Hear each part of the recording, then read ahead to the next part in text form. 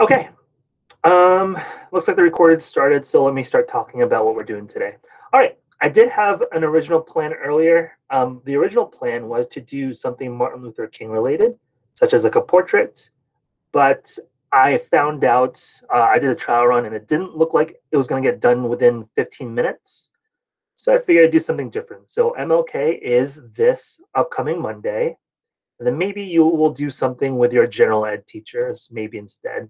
So instead of doing an MLK project, we will be doing some cute fictional creatures. So let me just show you guys a couple of versions that we've done so far. I've been doing different animals for every class so far.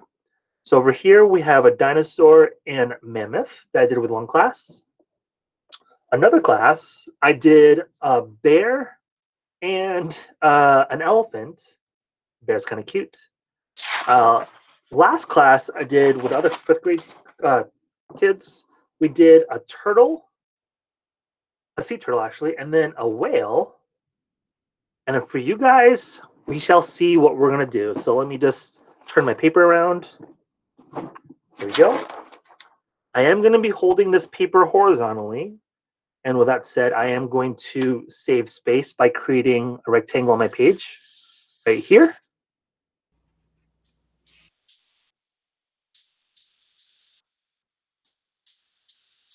There we go. And then after that, let me center it better on the camera. All right, that should be centered.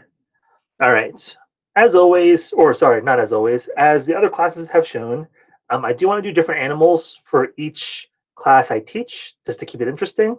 So I think for you guys, I want to do different types of cartoony dogs. So I found a couple dogs I want to do. And of course, I think we only have time for 2. So we'll go with that. So for this dog, it looks like it's going to be a pug. And I'm kind of excited because my in-laws have pugs and we was like playing with them. So should be fun to draw. All right, first step. I want to draw the collar of this cartoony pug. Let me draw a nice thin rectangle right around here. That's going to be the collar. I want to create little studs. So this is just a decorative element that I want to do.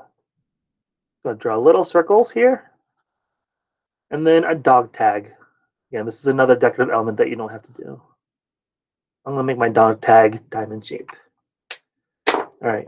While we wait, I think I have time, so I'm just going to color it red while we wait. So if you need time to catch up, now would be the time.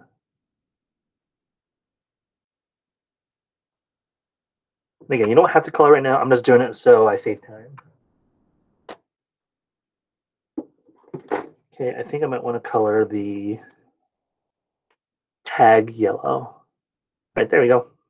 All right, I'm moving on. Next step is the body. So for the first step, I do want to draw the bottom half of this dog. So I'm going to go from the right-hand side of the collar, going to go down a little bit, then over just about this much, because I want to create one tiny foot for this cartoony dog, just like so. And then I'm going to go over a lot from over here. Looks like I'm going past the collar, which I did. And I'm going to make the back foot same size and shape as the other one. But then instead of going all the way just to stopping right there, I'm going to go all the way up.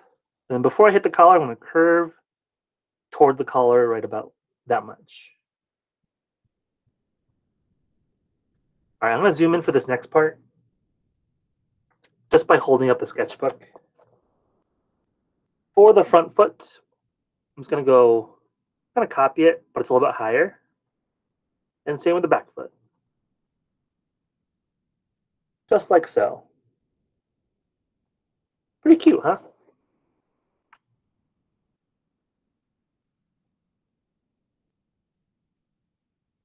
All right, this next part's a very interesting shape. So what I'm going to do, I'm going to go up on both sides of the collar. Probably about this high, probably, is a safe bet. And then I'm going to go over with a nice top curve.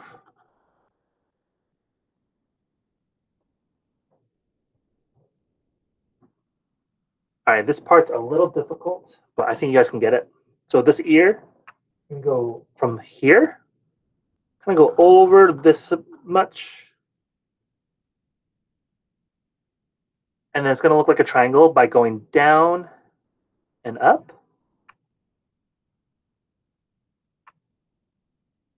And then you're going to do the exact same thing on the opposite side. So from here, up and over, and then down and up, like that. All right, I'll pause again, just in case I'm going too fast. And as I'm paused, I shall color the ears brown.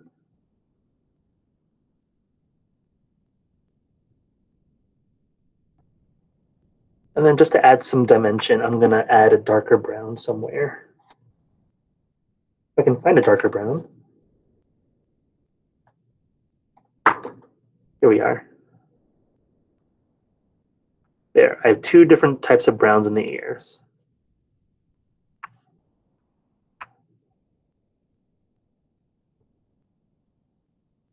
All right, I want to keep going.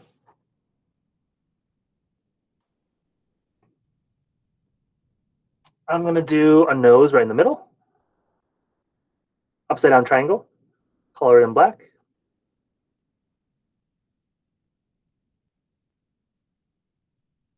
Now this part's a little interesting. I'm going to make a curved line or straight line that's curved, go in this direction, about that much.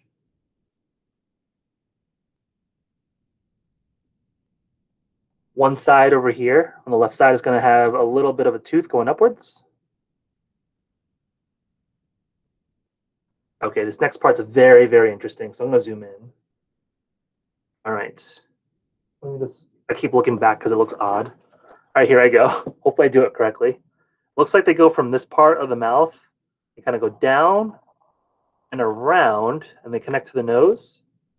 And then they kind of like go down again. It's very interesting how they do it.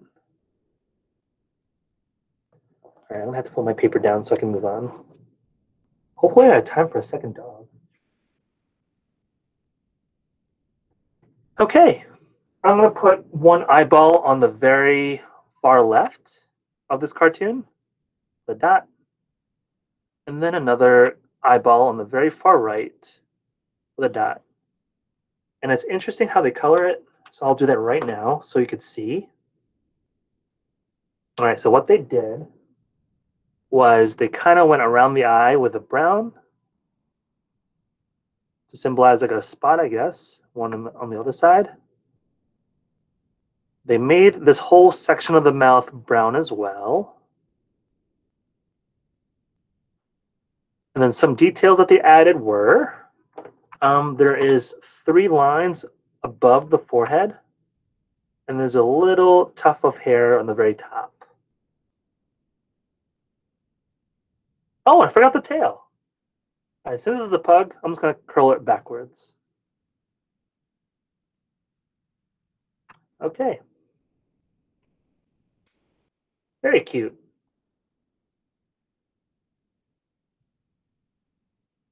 I don't think we have time for a second one, unfortunately. But you know what? I guess I can show you guys what the other classes did once more again. All right, so for you guys, we did a pug, very floppy ears. I wish I did the ears smaller though. And then for Mrs. Gazowskis, Perry, and Mrs. Stortz's class, we did a sea turtle and a whale. And then for Miss Littner and Mrs. Weiss's class, we did a bear and an elephant.